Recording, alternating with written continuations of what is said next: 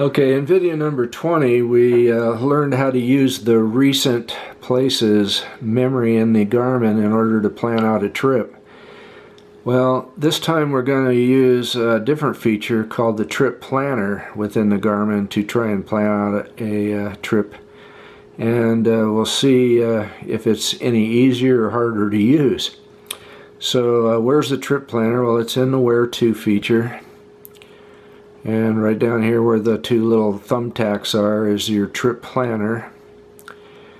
And right now there's no trips. I haven't saved any trip plans, and there's nothing in there. So I'm going to go up here and create a brand new trip.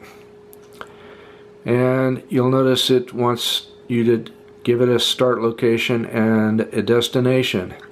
Now the trip might start at your home address, where you just take off and go on a vacation, or the trip might start at a totally remote city where maybe you just take your Garmin and pack it in with your luggage and hop on a plane and end up in a new town or new city, and then you rent a car and go from there. Let's try that approach, where we're going to start in Denver, Colorado. Now, none of these options are actual city options. You could try an address if you knew like where the rental car place was as your starting point. But I'm going to just start with a generalized trip plan here, and we're just going to go city by city by city. So if you go into categories and scroll down again, which I showed you in one of the prior ones, you can pick a city. But anyway, we're going to type in Denver, Colorado, or just Denver, and we'll see.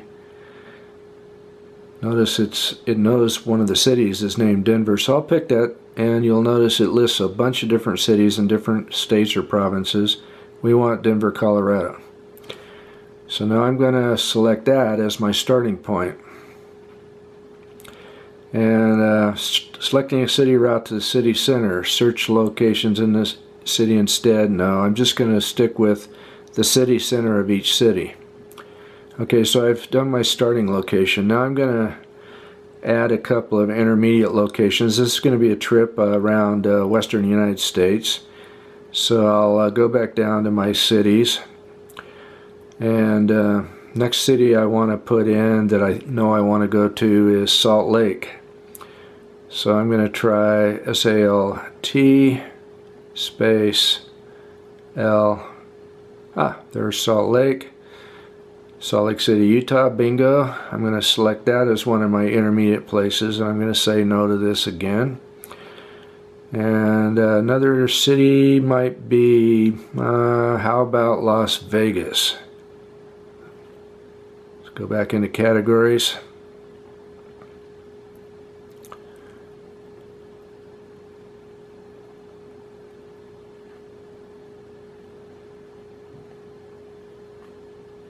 And again, it's found a hit, found several hits as a matter of fact, but again the one we want is Nevada, so we select that one, and I can scroll down here and add another location. Category city again, and this time I want to try Sacramento, California. And there it's got the spelling for me already. Saves me a little time. Sacramento, California. So I think I'll go ahead and put in a final destination here. And this time we're going to do Portland, Oregon.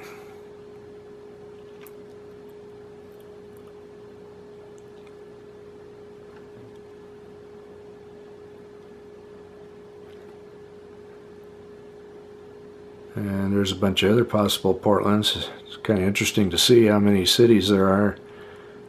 There's pretty much the same name in different states. That must have been a very popular name back in the days when cities were being created. Portland, Oregon, select. Okay, now we've picked a bunch of things that we like. And the next thing is to, it'll calculate the cities in the order that I just put it. Now, again, I picked these names because they're the ones I want to see, but they may not be the exact order I want to go in. and maybe I'm going to fly into one city and use the rental car to drive around and see the country, and then maybe I want to fly out of another city. I may still have a few decisions I want to make on the order. But one thing I could do here also is save this trip for my July trip.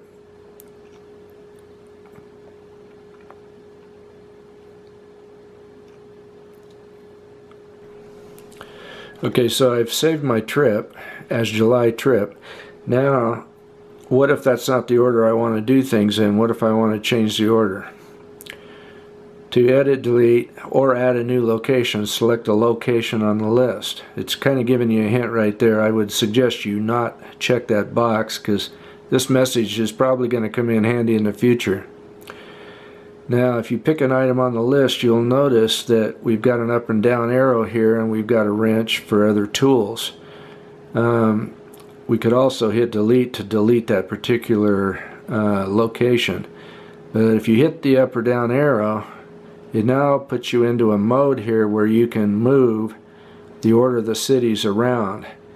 So instead of going from Salt Lake to Denver, and then from Denver back to Sacramento, and from Sacramento to Portland, and Portland to Las Vegas, I might want to go from Salt Lake to Sacramento, from Sacramento to Portland, from Portland to Las Vegas, and from Las Vegas to Denver, where I'm going to catch my return flight home. And I can save that and let it calculate that route, and I can take a look at it on the map to see what I came up with. Give it a moment here to calculate. And now I'm going to look at the map just to see what it cooked up. So it's going from Salt Lake to Sacramento, Portland, all the way back to Vegas, and from Vegas to Denver. Now, there might be a more efficient way to do this trip if I flew into Portland. So let me go back and find Portland, and we'll switch the order here. And I'll move Portland up to the top, Sacramento second, Salt Lake third, or maybe Las Vegas third and Salt Lake fourth, and save it in that order.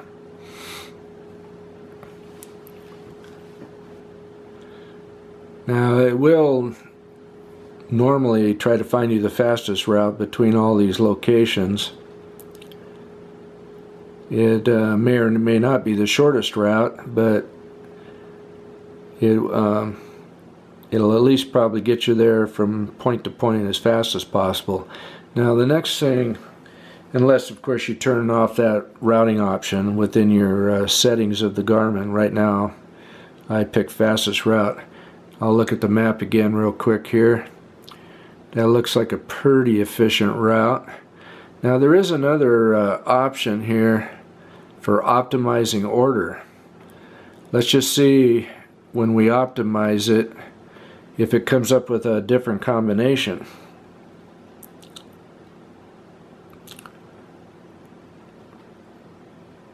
Nope, that's the same combination. So the combination I chose off the top of my head was optimized as well. But what if I find out that flights in and out of Las Vegas are a lot cheaper, or at least if I go into Las Vegas first, the flight will be half off. So maybe I'll move Las Vegas up to the top, even though I already bought my ticket to leave from Denver, and I already told my friends what date I'm going to arrive there anyway, so it's kind of hard to change that one.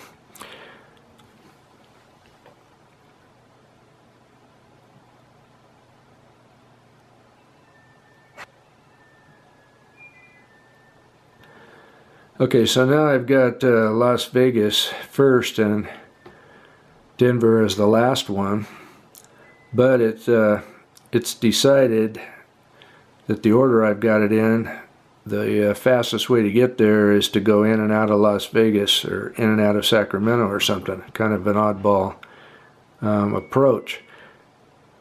So now I'm going to optimize the order and see if I get a little bit better trip plan or not.